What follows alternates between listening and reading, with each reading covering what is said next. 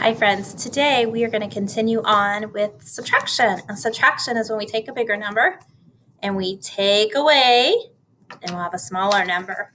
All right, so on our first Go Math page, we have 7 counters.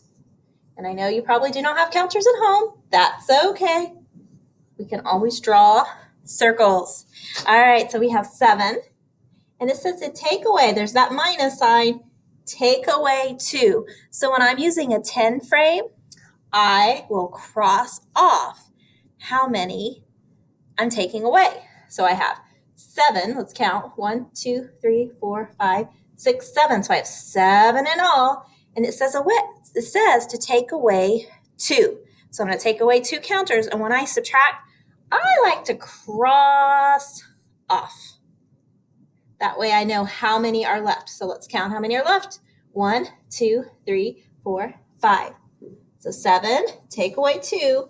7 minus 2 equals 5. All right, let's do another one together. And again, on this page, I kind of started this one for you. It's okay to draw circles because I know you probably don't have the counters at home. You could use coins. That would work for counters, or M&Ms, something like that. So I'm going to draw my 10 frame. I like to make pictures like we did with addition when I'm subtracting 2. So I have 8 circles. 1, 2, 3, 4, 5, 6, 7, 8. So it says 8, and it says minus, I'm taking away. This is how many I'm taking away. 1. How many are left? Well, let's see. So it says 8. Make sure I've got 8. 1, 2, 3, 4, 5, 6, 7, 8.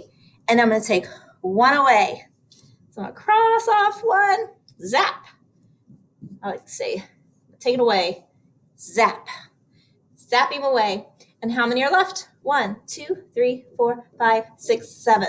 So 8 minus 1, or 8 take away 1, equals 7.